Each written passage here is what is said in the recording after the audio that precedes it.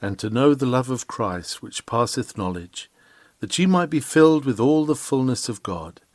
Ephesians chapter 3 verse 19. The top of the ladder. A sermon delivered on Thursday evening, October the 25th, 1883, by C.H. Spurgeon.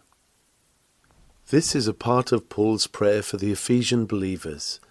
It is the closing clause and consummation of it. It mentions the grandest boon for which he prayed. His prayer was like that ladder which Jacob saw, the top whereof did reach to heaven and God. And the apostle at the foot of it was not asleep, but looking up with eager eyes and marking each rising round of light. Be it ours by sweet experience to ascend that staircase of light. May the Holy Ghost reveal it to us even now. You must begin to read at the 14th verse. For this cause I bow my knees unto the Father of our Lord Jesus Christ, of whom the whole family in heaven and earth is named, that, this is one rung of the ladder, that he would grant you, according to the riches of his glory, to be strengthened with might by his Spirit in the inner man. That, here comes the second rung. One step helps you reach the next. You are strengthened, that you may rise higher and enjoy a further privilege, that Christ may dwell in your hearts by faith. That is the third rung. Oh, that the Holy Ghost may help you at once to take a firm footing upon it, that ye, being rooted and grounded in love, may be able to comprehend with all saints what is the breadth and length and depth and height, and to know the love of Christ which passeth knowledge. Surely we are at the top of the ladder now, are we not? What a height! How glorious is the view! How solid the standing! How exhilarating the sense of communion with all saints and with the Lord of saints! Yet this is not the top of it. Here is another step, that ye might be filled with all the fullness of God. You see that the prayer begins with the gracious petition that we may be strengthened with might by his Spirit in the inner man, according to the riches of his glory. The object being that Christ may dwell in our hearts by faith. Before the Lord can dwell in us, we must be strengthened, mentally and spiritually strengthened. To entertain the high and holy one, to receive into our soul the indwelling Christ, it is necessary that the temple be strengthened, that there be more power put into every pillar and into every stone of the edifice. It is taken for granted that we have already been washed and cleansed, and so made fit for Christ to come and dwell within us. But we need also to be strengthened, for unless we become stronger in all spiritual life, how is Christ to dwell in our hearts by faith? Unless we become stronger in love and in all the graces of the Spirit, how can we worthily entertain such a guest as the Lord Jesus? Aye, and we even need that our spiritual perception should be strengthened, that we may be able to know him when he does come and dwell in us. We need that our spirit should be elevated and lifted into a higher condition than as yet it is known, in order that we may be on a platform whereon we can have communion with Christ, and may by a heavenly enlargement of mind and heart be made able to the full to entertain the Lord of glory. We must be strengthened into stability of mind, that so Christ may dwell, abide, reside in our hearts by faith. Oh, brethren, everything has to be done for us, for even when we are made clean enough for Christ to enter us, we are not strong enough. Even when the Lord has taken away the defilement, so that no longer sin lieth at the door to shut him out, yet even then we are too feeble to entertain so great a guest. We should be like Peter, who when Christ came into his boat and filled it with fish, was too feeble to receive him, and therefore cried out in an agony of weakness, "Depart from me, for I am a sinful man, O Lord." "Oh," says one, "I should never say that." I do not know, brother. If the Lord were to favour you with such divine manifestations as he has given to the stronger saints, you might be overcome, and swoon with inward faintness, almost desiring that Christ would not draw so near to you. If the Lord should appear to you in his glory, you would be afraid, and like John in the Apocalypse, fall at his feet as dead. You need to be strengthened, for how else could you endure the vision of his splendour, the divine excitement of his infinite love? Paul therefore begins his request for the Ephesians with a prayer for more strength for their inner man. Let us pray it tonight. O Holy Spirit, strengthen my feeble mind, that I may be able to receive more of my Lord. Give me more capacity.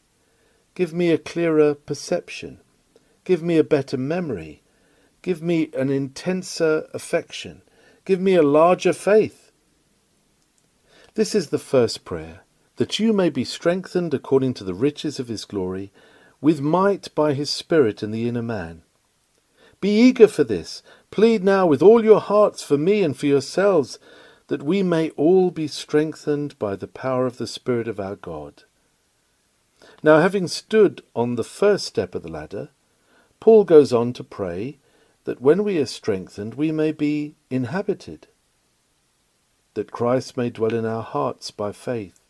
When the house is ready to receive him and strong enough for such a wondrous inhabitant, may Jesus come, not to look about him as he did when he went into the temple, for we read that he looked round about him with indignation and did not remain there. But may he come on purpose to abide with us, not to tarry for a night and give us some transient visits of his love, sweet as that would be, but that Christ may dwell in our hearts by faith. This will make you living temples for the indwelling Lord. Oh, but this is a great prayer. And when you are strengthened to receive so sacred a boon, may the Lord fulfill it to you, till your communion with Christ shall be constant all the while you are awake.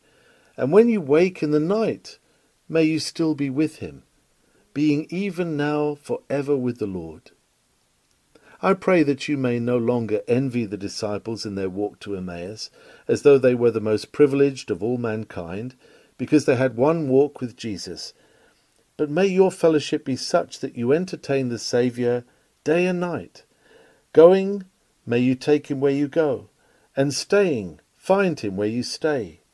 May you have his perpetual, unclouded presence with you, being strengthened up to that mark, for it is not every man that is capable of it.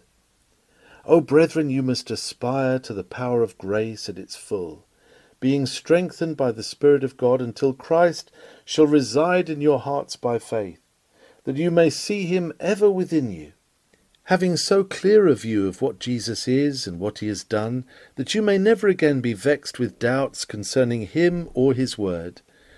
May you have such familiar fellowship with him that you may believe him implicitly and never dream of distrusting him. As a child lies on its mother's bosom, so may you rest upon the love of Christ, leaning all your weight upon him. May you never have to inquire for your well-beloved, but know that he abides within you, as surely as your heart remains in living energy within your body. Be not afraid to ask and seek and believe for this. The ladder is meant to be climbed. This experience is attainable. Christ may dwell in your hearts by faith. This second step of the ladder is worth reaching. Rise to it, ye struggling believers. The Lord bring us all to it by the Holy Ghost. And when we climb thus far, what next? This third step is a broad one, and it has three parts to it. Its first part is establishment, that ye being rooted and grounded in love. When you are strengthened and when Jesus dwells in your heart, then you are no longer carried about with every wind of doctrine, but you are rooted like a cedar in Lebanon, which receives but recks not of the stormy wind. You are no longer upset by doubts and fears as a bowing wall is thrown over by a breeze, for you are grounded like a well-built house, settled on its rocky foundation.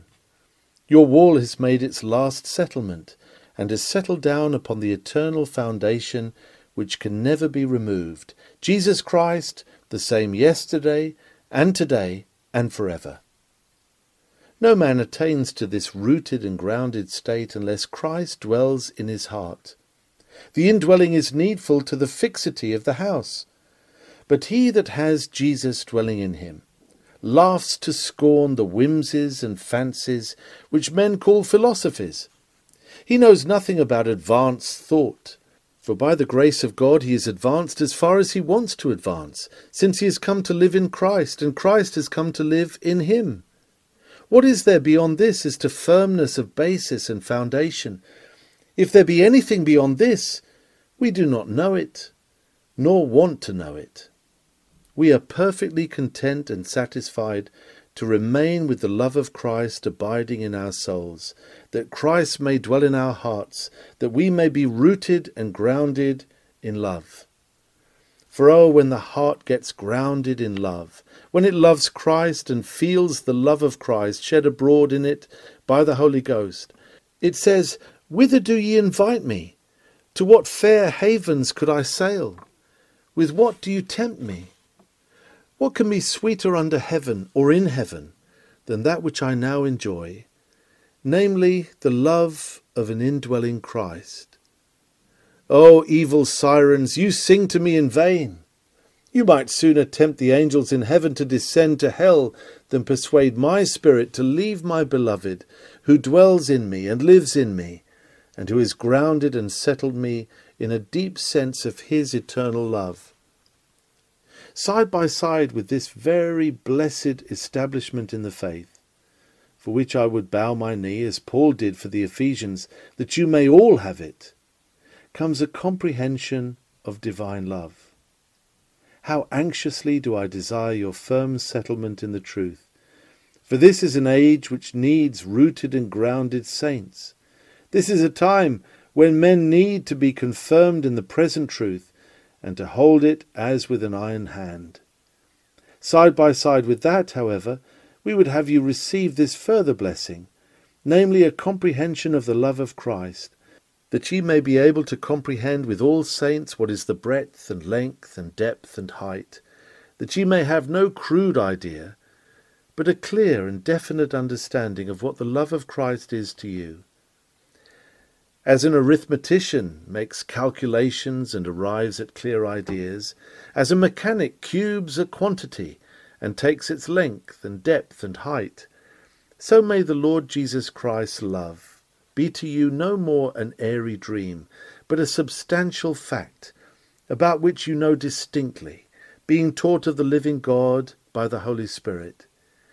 You know that Christ's love is an eternal love, without beginning, an everlasting love, without end, a love that knows no bound, a love that never lessens and cannot be increased, a love that burns freely in his heart towards you as an unworthy, undeserving sinner, a love which led him to live for you in human nature and to die for you in his own body on the tree, a love which made him stand sponsor, surety and substitute for you, and led him to bear your load of sin and die while doing so, and bury that sin of yours in a sepulchre, out of which it never shall rise.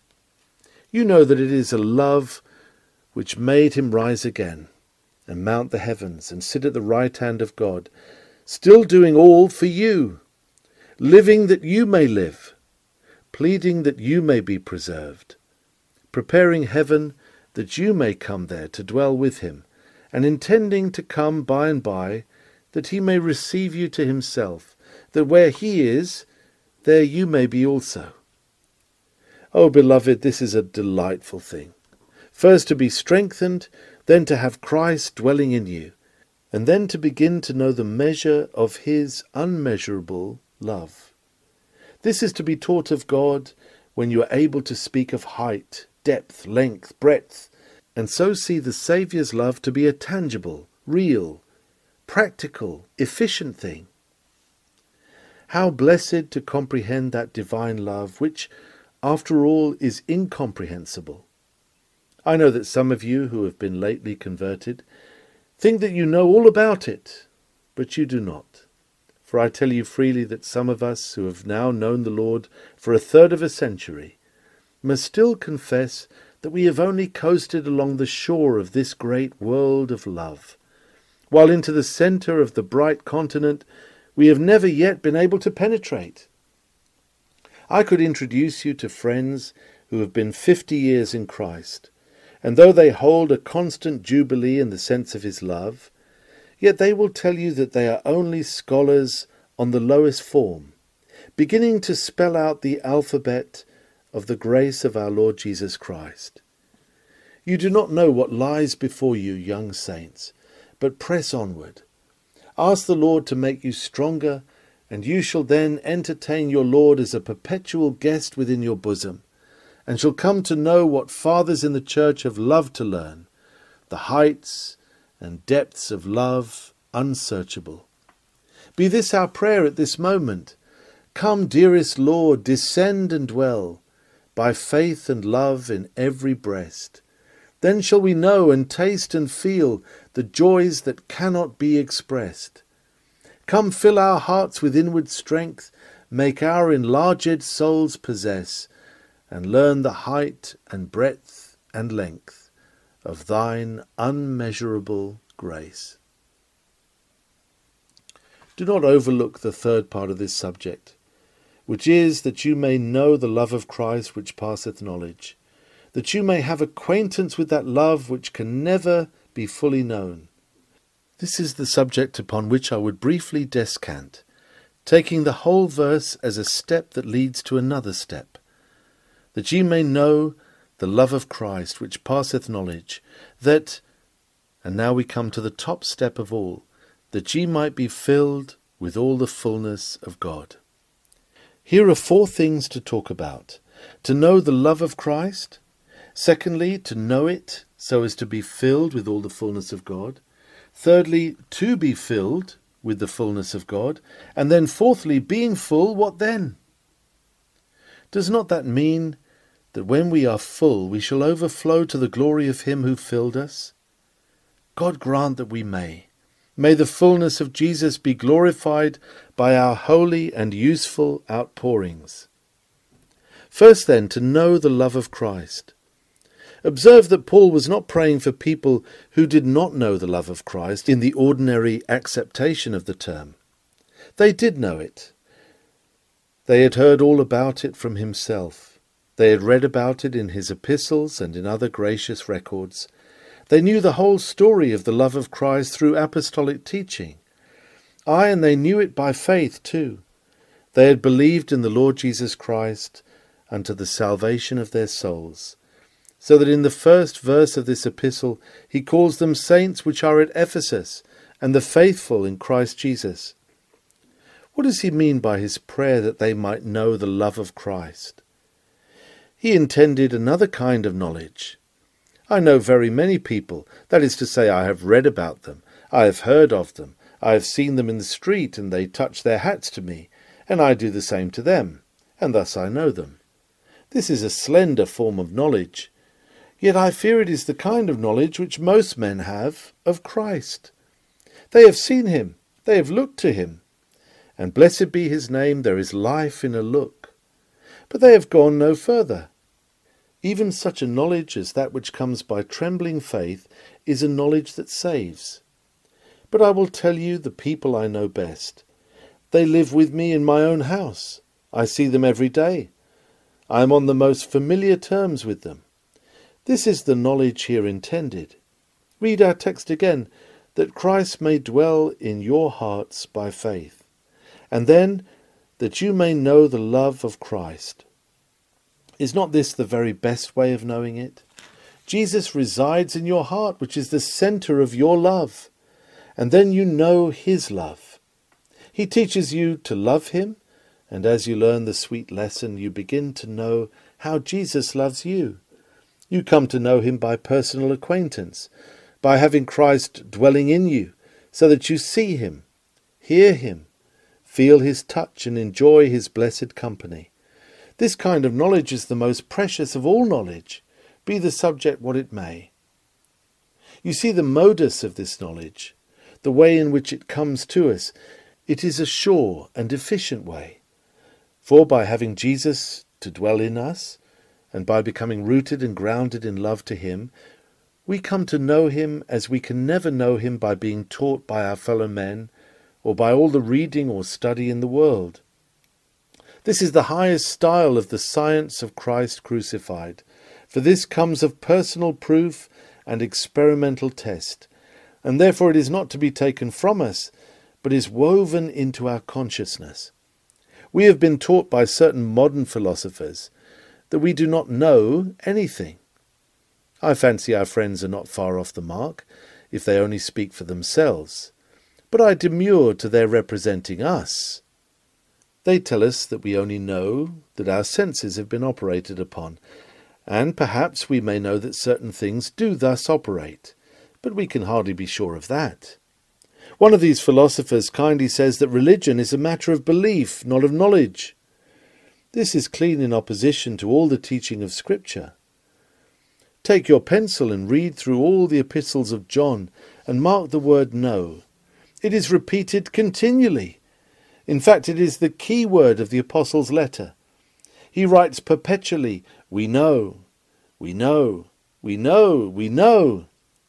Truly, brethren, we know the love of Christ. When Jesus dwells in us, we do not merely believe in his love as a report, but we enjoy it as a fact. We have made its acquaintance. We have tasted, we have handled, we have experienced this heavenly boon. What a favour, to know the love of Christ.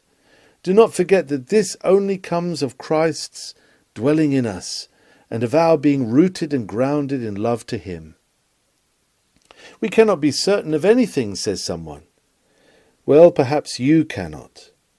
But the man who has Christ dwelling in him says, there is one thing I am certain of, and that is the love of Christ to me. I am assured of the loveliness of his character and the affection of his heart. I perceive that he himself is love, and I am equally clear, since he has come to live within me, that he loves me.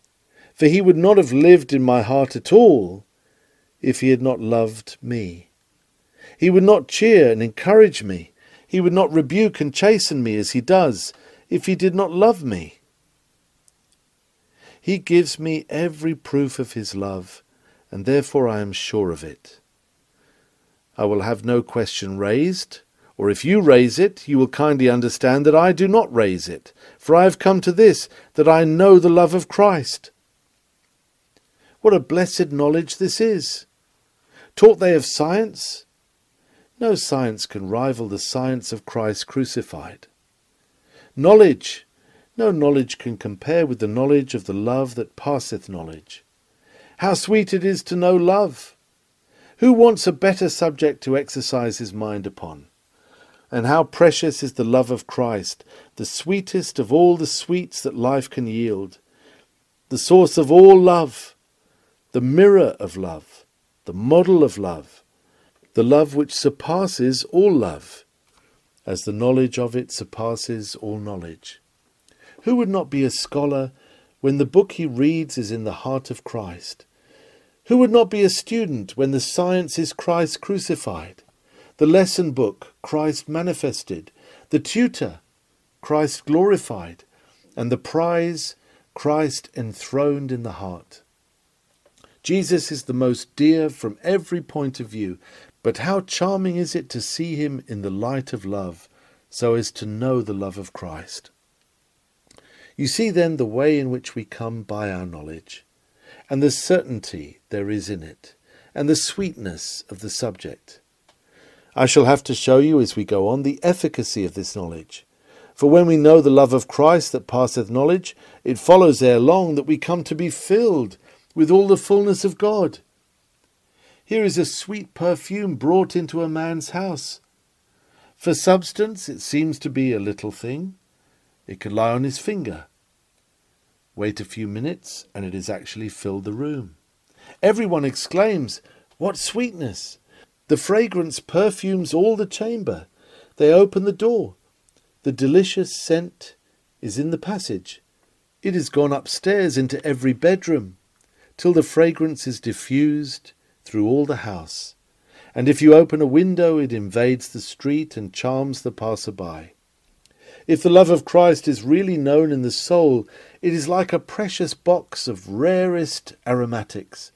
It diffuses itself till it fills our entire being.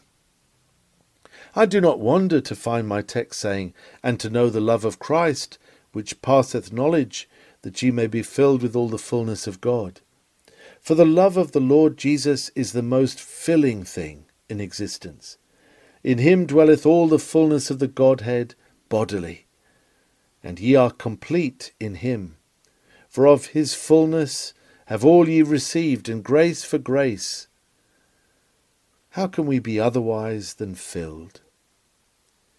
We must dwell a minute on that round of the ladder to which we have ascended, to know so as to be filled. It is not every kind of knowledge that will fill a man. Many forms of knowledge make a man more empty than he was before. The knowledge of earthly luxuries tends to make a man hunger for them, and so a new vacuum is created in his mind. When he perceives that there is this or that delight to be had, then he becomes discontented till he gets it, and so he is emptier than he was before. Much of human knowledge is described by the apostle thus: "Knowledge puffeth up, but love buildeth up." Sometimes the more men know, the greater fools they become. For knowledge is not wisdom, though wisdom cannot be without knowledge. Knowledge in the hands of a fool is but a means of publishing his folly.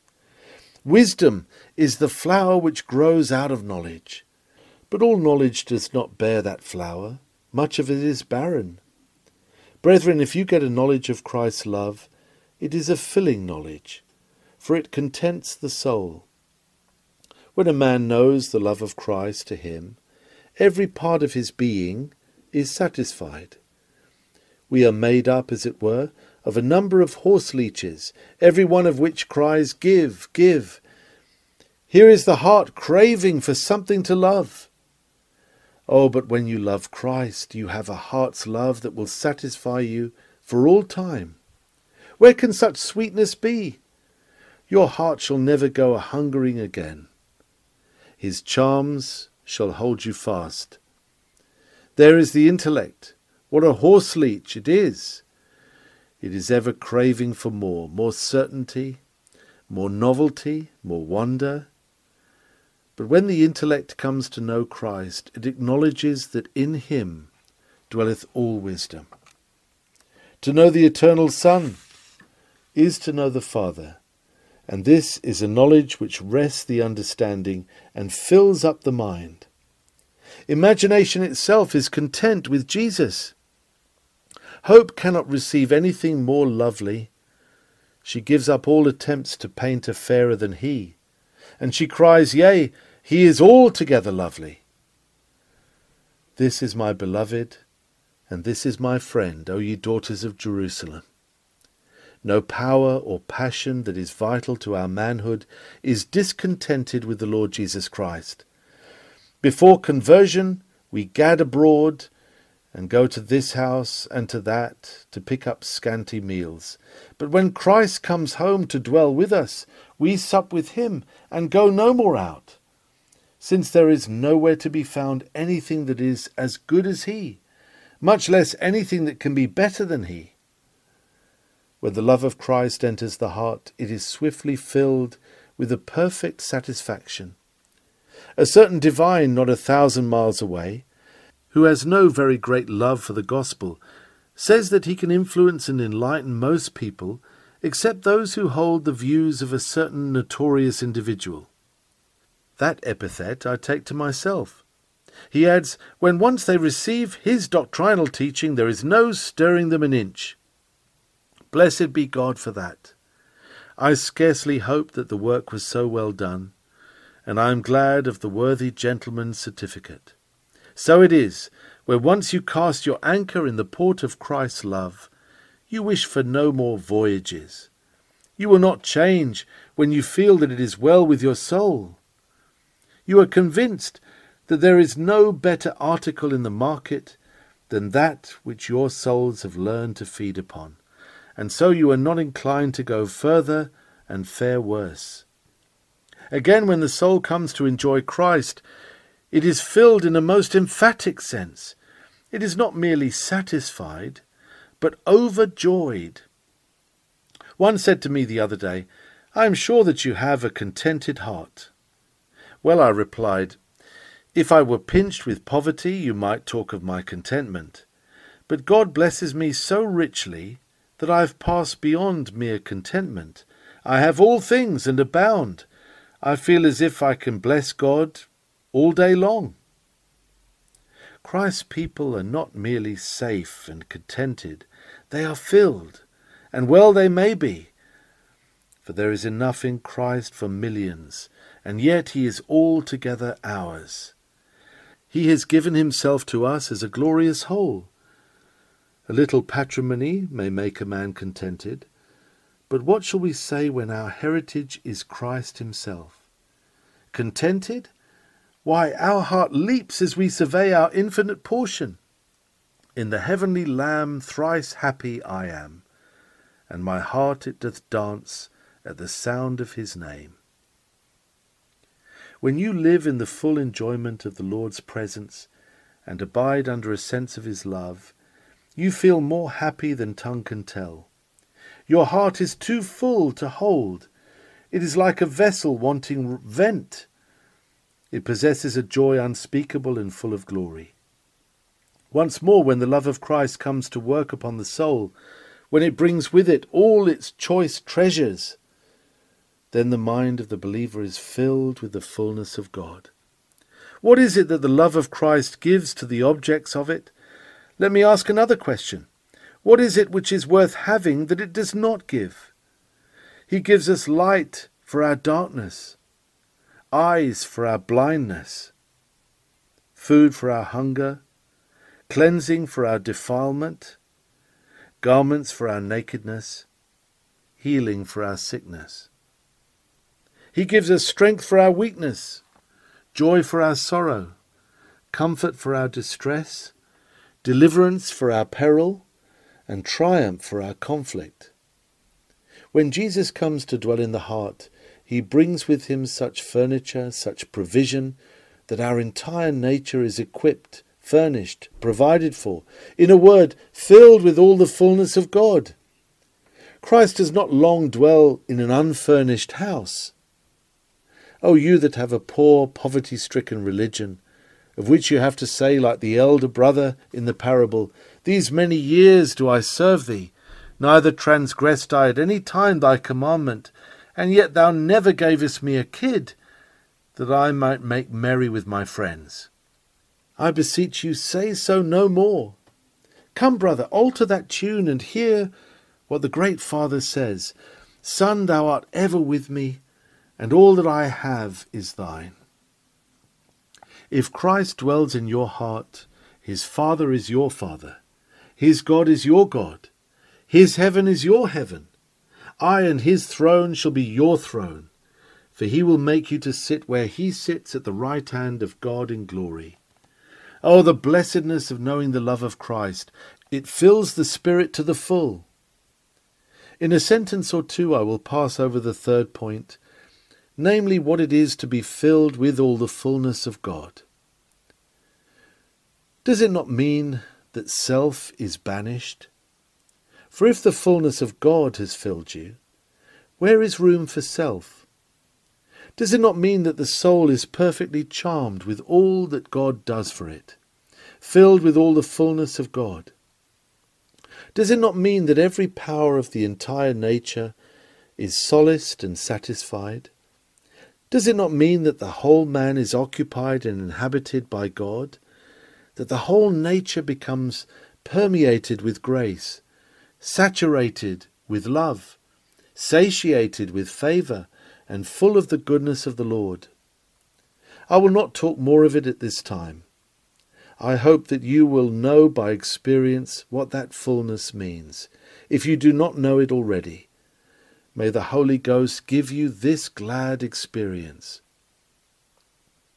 I want to come to the practical point, that wherever Christ dwells in the heart by faith, we receive the fullness of God into our spirit, with the design that we may overflow. Brothers and sisters, you know what it is to be empty, I dare say. Have you ever tried to pray when you are empty? Yes, and the result is a very empty prayer. Out of nothing comes nothing. And when there is no prayer in you, and you pray, why, it is no prayer at all. You try to praise, but if there is no praise in you, your attempted hallelujahs languish and expire. If true praise comes forth from you, it must first have been within you. But do you know what it is to pray when you are full of prayer? When the Lord has filled you with hungerings and thirstings and desires and hopes and expectations? What an overflowing of prayer is with you! When the season of prayer is over and you go down to business, you cry, "Alas, I never knew a quarter of an hour fly so quickly as this has done. How refreshed I am! I made no effort to pray, but I poured out my soul like water before the Lord." Yes, because you have been filled with all the fullness of God, therefore you have prayed readily and with fullness. In singing you have felt the same plenitude of devotion. Sometimes when you have been praising the Lord, you have wished that you had all men's tongues in your mouth, and that you had all the songs of birds at your command, and all the music of the spheres. You have desired to make the stars your keyboard, to play upon them a glorious Te Deum. And yet you would not even then have praised your God as your heart desired. When you are full of praise, then you praise indeed. It is a blessed thing for our heart to get full towards God, for then we worship him with a full soul. It may be only full of regrets and repentances and desires, but yet if it be full, it is a blessed fullness. Even if you are only full of groans and cries and entreaties, all is well.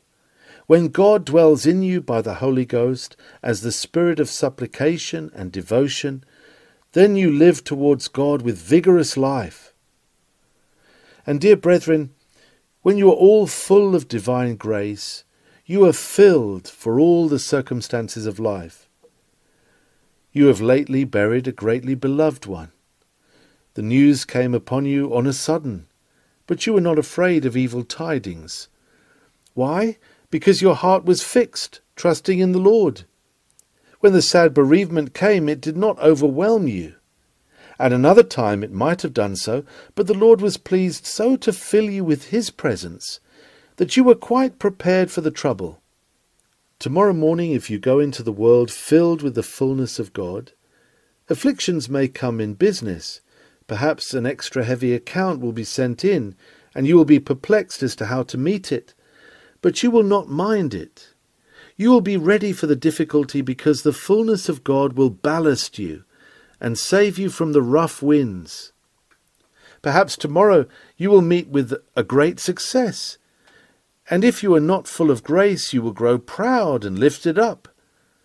But if you are filled with all the fullness of God, if the Lord should make you as rich as Solomon, you would not grow worldly. If you are filled with all the fullness of God, you are as ready for prosperity as you are for adversity. And whatever happens to you in the future, you will be prepared for it. If you are called upon to confess his name, if you are filled with all the fullness of God, courage will be yours. And if you are called to endure great suffering, patience will be ready, for the God of patience will grant you strength equal to your need. If a knotty problem poses you and you are filled with God's wisdom, you will work it out. If you go forth filled with God, you are provided for every emergency. Come calamity or prosperity, whatever shape the temptation may assume, if the love of Christ has filled you with the fullness of God, you are ready for it. See how prepared you will be to meet your brethren and benefit them. Suppose you should make one in a little gathering of believers, and they should ask you to speak a word. If you are full, your speech will be worth hearing. But if you are empty, your communications will be empty also.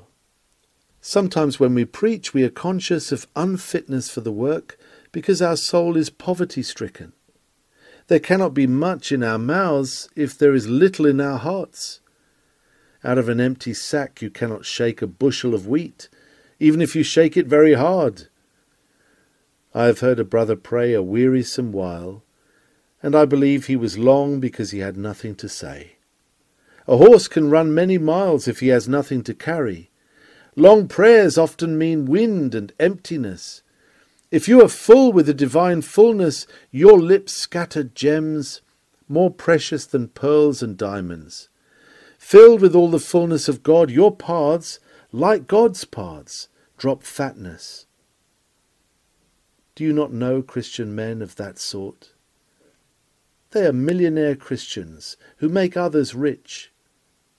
I know saints whom I rejoice to visit because I always learn from them.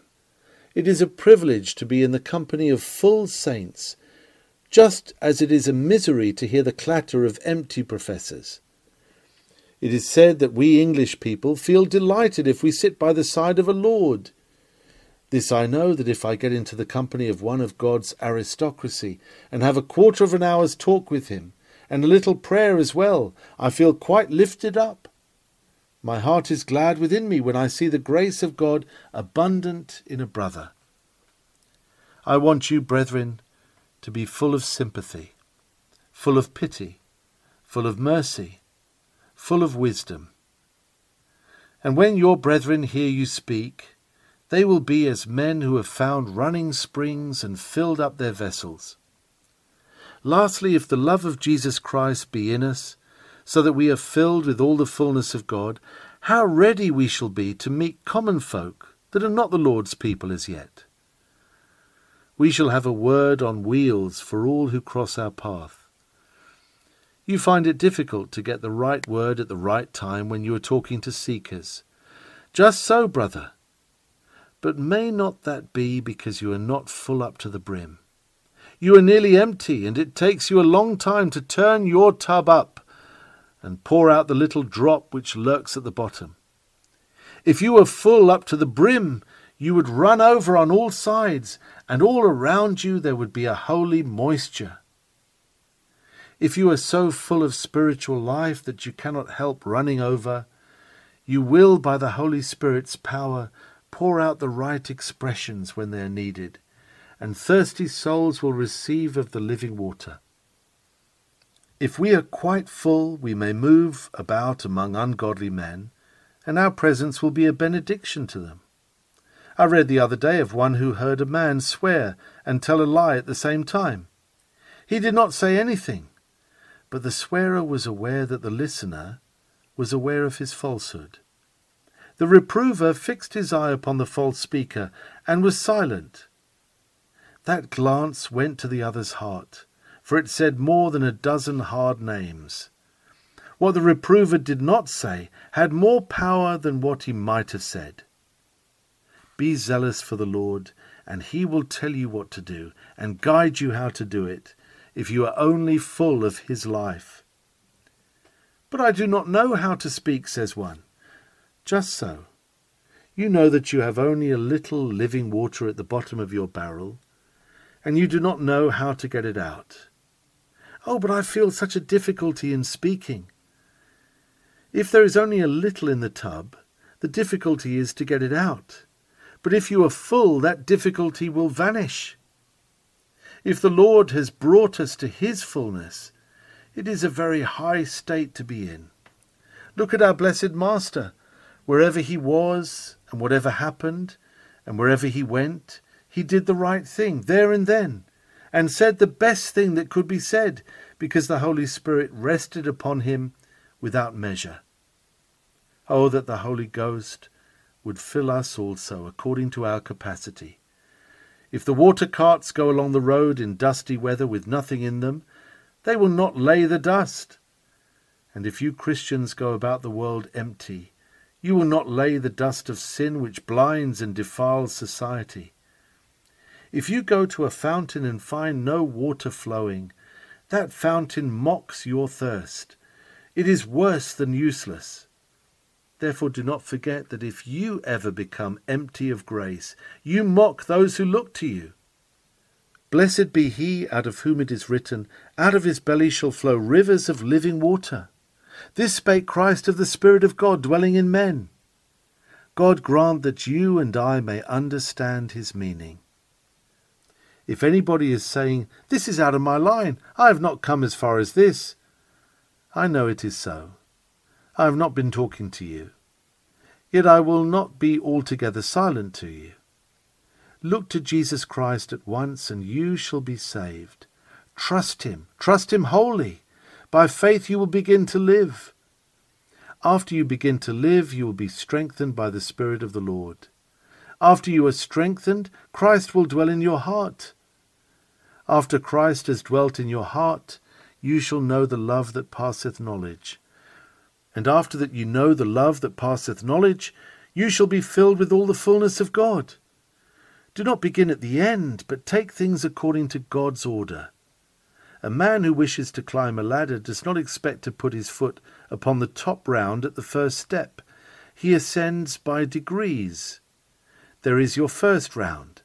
Believe on the Lord Jesus Christ, and thou shalt be saved. Take that first step at once. May the Lord help you. Beginning with faith in Jesus, you shall persevere and ascend till you reach the top of the ladder. The Lord be with you and in you to the full. Amen and amen.